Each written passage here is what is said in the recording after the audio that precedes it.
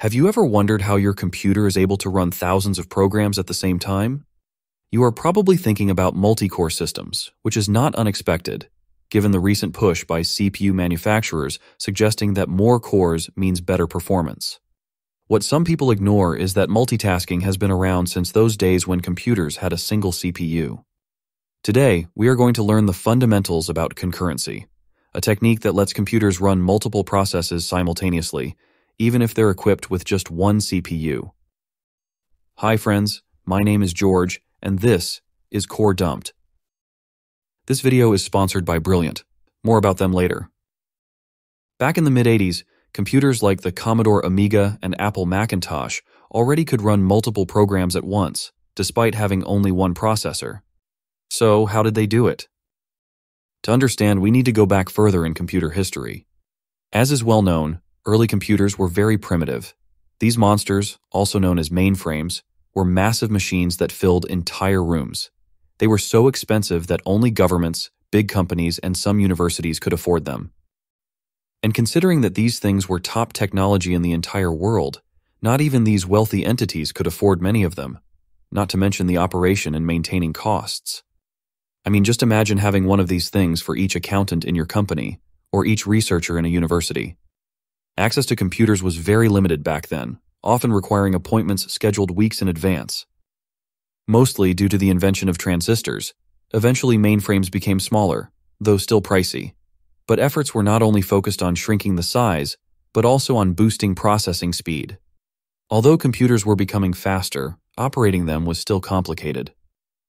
If you have no idea what I'm talking about, let me give you an example. To run a program written in some programming language, Fortran for instance, the computer couldn't just take the source code and execute it, as we do with languages like Python in modern days. Before, the compiler needed to be loaded onto the computer. At that time, it was common to store programs in magnetic tapes. So, it was the programmer's responsibility to mount this tape and wait for the compiler to be loaded in main memory. Only when the compiler was ready to run, the programmer would input the source code to be translated to assembly language, which still couldn't be executed by the computer because it needed to be compiled again down to machine code by another program called an assembler. So, temporarily, it was necessary to store the assembly output, whether on tapes, punched cards, or other storage methods of the time. The procedure required mounting another tape with the assembler, requiring the programmer to wait once again. Once loaded, the assembler would take the compiler output and translate it into machine code that the computer can run. Only then the program could be executed. As you can see, a significant amount of setup time could be involved in the running of a single program. And if something went wrong, it might have meant starting all over again. This setup time was a real problem. While tapes were being mounted or the programmer was typing commands, the CPU sat idle. But even though it was doing nothing, other programmers still couldn't use it because computers were designed to be used by one user at a time. And remember, in the early days, few computers were available, as they cost millions. Thus, computer time was extremely valuable, and owners wanted their computers to be used as much as possible to get as much as they could from their investments. This is when early operating systems were born. The rest of this story deserves its own video. What's pertinent for us right now is that researchers eventually conceived the notion of enabling multiple users to connect to a single computer simultaneously, but with the operating system arbitrating access to the hardware. Under this approach, each user accessed the computer through some type of input and output device, such as a teletypewriter or a dumb terminal. By the late 70s, dumb terminals were the preferred I/O device. Don't let this thing confuse you. It might seem like a vintage computer, but it is just a screen with a keyboard used to send commands to the computer and display the output. When these things were disconnected from the computer, they were completely useless. Hence, the interesting name. The story of terminals is kind of fascinating. As an interesting fact, this is why that little program you use to do something on your computer by writing commands is called a terminal. This arrangement enabled the computer to execute one user's programs while others were either loading theirs or awaiting user input. But what if multiple users were ready to run their programs simultaneously? Well, in that situation, things get more complicated. As the computer disposes of one processing unit, users would have to share it somehow. Remember that a program is just a sequence of instructions for the computer's CPU to execute one by one. If multiple programs are ready for execution, the straightforward approach would be to execute them sequentially. However, even though the CPU would always be utilized here, users would have to wait a long time to start seeing results from their programs. To address this problem, programs can be broken down into smaller segments and interleaved so that the CPU can execute them in an alternate order.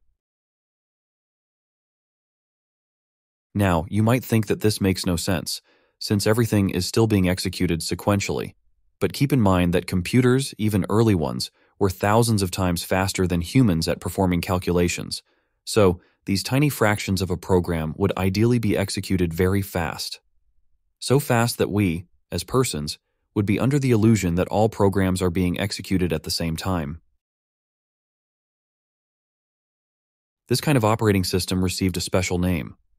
Multics was one of the first time-sharing operating systems of all time. Later, in the late 70s, early 80s, computers started arriving on the home market. As they were intended to be used by one user at a time, they got the name personal computers, which somehow remains until today. However, when personal computers first came into play, they were designed to run one program at a time and were incapable of multitasking. But Multics, which inspired the creation of Unix, had been around for quite a while at that point.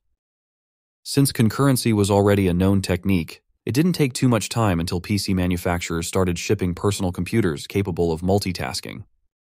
Instead of using concurrency to allow multiple users to use the same computer at the same time, it was used to allow a single user running multiple programs at the same time. If you know a bit about how computers run instructions, you probably understand that we can't just divide programs and mix them together. In this animation, I'm not saying programs are actually divided and loaded into memory like that. Instead, it demonstrates the sequence of processes being carried out. How this is achieved is exactly what we'll discuss next. But before getting into it, we need to understand how CPUs handle instructions, which is exactly what I'm going to show you, after a quick message from our sponsor, Brilliant. If you're following this channel, it's probably because here, we don't just talk, we explain concepts with intuitive animations, which make the learning process enjoyable. Traditional studying sometimes can feel like endless reading with no real engagement. But with Brilliant, learning isn't just about reading text, it's about diving in and interacting with the courses. This can help you a lot if you want to become a better problem solver, which is what distinguishes good from average developers. You can find all kinds of computer science-related courses, like the latest course on how large language models work, where you can get hands-on with real language models. Learn the fundamentals about this technology that is currently changing the world, learn why the training data is important, and even learn how to tune an LLM by yourself to generate different kind of output. You can get for free 30 days of Brilliant Premium and a lifetime 20% discount when subscribing by accessing brilliant.org/coredumped or using the link in the description below. And now, back to the video. Inside the CPU, there are special registers, like the instruction register and the address register. The address register holds the memory location of the next instruction the CPU will execute. When the CPU is ready for the next instruction, it fetches this value and copies it to the instruction register. The CPU then decodes this to know what to do next: an addition, a subtraction, a copy operation, whatever. After the instruction is executed, the address register value increases, pointing to the next instruction. This is basically how CPUs go through instructions step by step, repeating this cycle: fetch, decode, and execute. There are also jump instructions. They change the address register value, making the CPU jump to a specific instruction instead of the next one in line. This is key for dealing with conditions and loops in programs. Because of this, programs don't have to be literally split and mixed.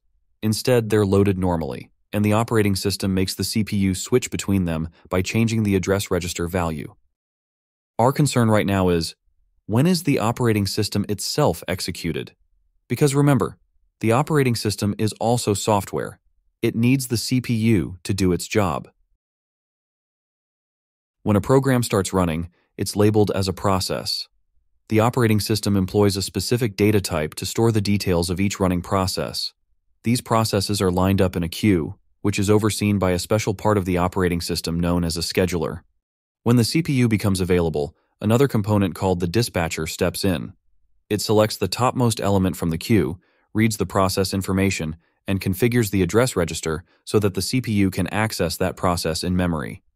Keep in mind that I'm omitting a lot of information here. This is actually way more complicated, and I'm only telling you what's necessary for this video. But don't worry, because a dedicated video about CPU scheduling is already planned. Okay, but we still haven't answered the question. How does the operating system manage to run itself to do all of this work? When we write programs, we don't explicitly code instructions to give the CPU back to the operating system, right? Well, that's what we might think. In practice, programs depend on the operating system to perform essential tasks. When we use functions to open a file, read and write to it, or things like requesting memory, we are interacting with the operating system. These interactions occur through interruptions at the hardware level. Interruptions act as signals to the CPU. When an interruption occurs, the CPU pauses its current task, saves its state by taking a snapshot saving it in memory, and immediately jumps to a predefined location in memory where the interrupt service routine associated with that specific interruption resides. This routine is somewhere in the memory region allocated to the operating system itself. Programs use interruptions extensively, especially for I/O operations, as only the operating system kernel can handle interactions with hardware. This is how the operating system regains control of the CPU. Now that the address register is pointing to the operating system code, the operating system can use the CPU not only to handle the interruption, but to attend other tasks, including scheduling processes. Since I/O operations often take time, the process that initiated the interruption is temporarily placed back in the queue while waiting for the hardware response. But before, the process's captured state is stored within the process information. Then, the dispatcher selects another process from the queue and sets the CPU to execute it. Now this process can utilize the CPU until at some point it needs some sort of I/O operation, requiring giving control back to the operating system. This cycle repeats continuously until it's the turn of our process again. When the process is taken from the queue, its state is read and restored in the CPU, jumping to the correct location in the user program to resume exactly where it left off. And this is the process that allows the operating system to alternate CPU usage among multiple processes. But there is a huge problem with this approach. Once the CPU is allocated to a process, it retains control until the process voluntarily releases either by terminating or entering a waiting state by invoking the operating system. Consider an infinite loop scenario. If there are no interruptions inside the loop, the CPU will endlessly execute those instructions. If a process intentionally or unintentionally avoids making interruptions, the operating system will never regain control. In modern times, this poses a serious security risk, as malicious programs can exploit this vulnerability to monopolize CPU resources, preventing other programs from accessing them. This scheduling method, reliant on process cooperation, is known as cooperative scheduling or non-preemptive scheduling. Unfortunately, there's no software fix for this issue, so hardware intervention is necessary. To prevent any user program from completely taking over the CPU, a hardware timer is employed. Its function is straightforward. A time limit is set, and it begins counting down. Once the time expires, the timer triggers an interruption. The timer is typically implemented within the CPU itself, so before allocating the CPU to any process, the operating system dispatcher uses a privileged instruction to set and start the timer.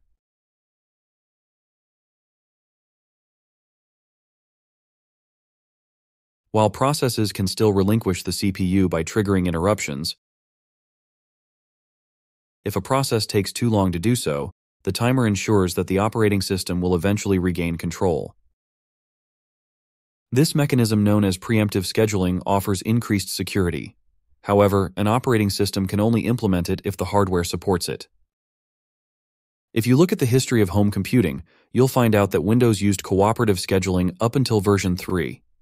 From Windows 95 and subsequent versions, Windows has been using preemptive scheduling.